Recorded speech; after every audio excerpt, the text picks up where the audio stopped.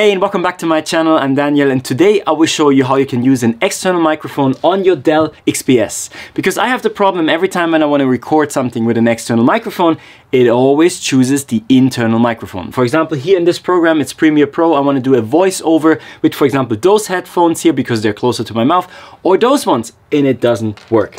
What can you do? Number one, obviously always update the drivers. It sounds cliche, but you should do it because sometimes issues can come up with the drivers over time. Just be up to date with your drivers. In this machine, there is a Realtek Audio Driver, and back in the days, there was a Realtek HD Audio Manager where you could select what kind of stuff you plug in into your headphone jack.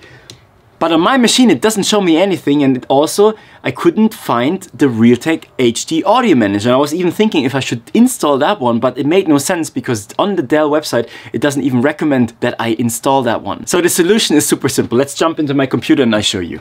So it's super simple. Go on your desktop and search here for Max Audio Pro. If you don't have this program installed, go to your Dell drivers on the Dell website and install the newest version of the Max Audio Pro. And when you open this one up, you will get a window like this. And here you click on the first one. And what you can do now is you go here to Advanced and actually look if this one is clicked on. Show the pop-up dialog when the device is connected. So this is actually everything you have to do, because when you have this setting on now, I can actually change my headphone jack and put something new in. And it will ask me this new device. Okay, what is this device? Is it a headphone? Is it a headset? Or is it just a microphone? In this case, it's now a headset. So I hit OK. Boom. If you want to test your audio, you can actually type here in audio.